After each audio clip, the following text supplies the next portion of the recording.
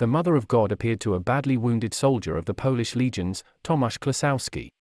It took place in Grablin, in 1813. Mary, according to a soldier's account, had a very beautiful face. She was dressed in a long magenta dress and a golden cloak with symbols referring to the Passion of Christ. There was a crown on the head of the Mother of God, and she hugged the white eagle to her breast. Mary helped Thomas recover and asked him to find her image when he returned home. Thomas became a devout Catholic and made many pilgrimages to holy places in search of the image he remembered from that day. I managed to do it over 20 years later, in 1836. He found a picture with the image of Mary in the village of Ligota, from where, with the consent of the owner, he took it to his home.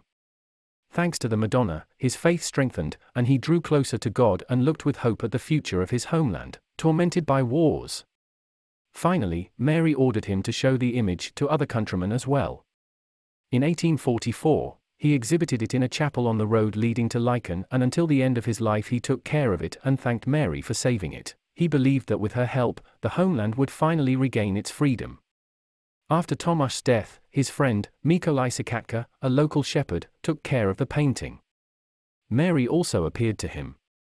She called people to faithfulness to God, transformation, and conversion. She warned that the sins that weighed people down could bring death and destruction upon them. Mary proclaimed these words with sadness, but also with love for people and God. She believed that one day people from all over the world would make pilgrimages to her image, recognizing God as the highest good. Unfortunately, the local residents did not believe in Mikołaj's words and did not want to renounce their sinful life. This changed only in 1852, when a cholera epidemic struck the area. Pilgrims made pilgrimages to the image, asking Mary for grace and salvation. Numerous healings and other proofs of the grace of the Mother of God made her image a place of worship. Michał Marszewski, the bishop of the Kujawian-Kalisz diocese, decided to move the miraculous image to the church in Lichen.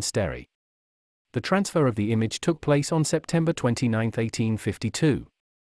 In order to commemorate the revelations and miracles performed by the image in 1994, the construction of the sanctuary of Our Lady of Sorrows, Queen of Poland in Lichen began. There, in the Basilica of the Blessed Virgin Mary of Lichen, on the main altar, there is now an image. The attributes of Our Lady of Lichen are, a long amaranth dress, a golden coat with emblems referring to the Passion of Christ, a crown on the head, a white eagle hugged to the chest, eternal life and faith. Crown reminds us that Mary is called the Queen of Poland and Poles.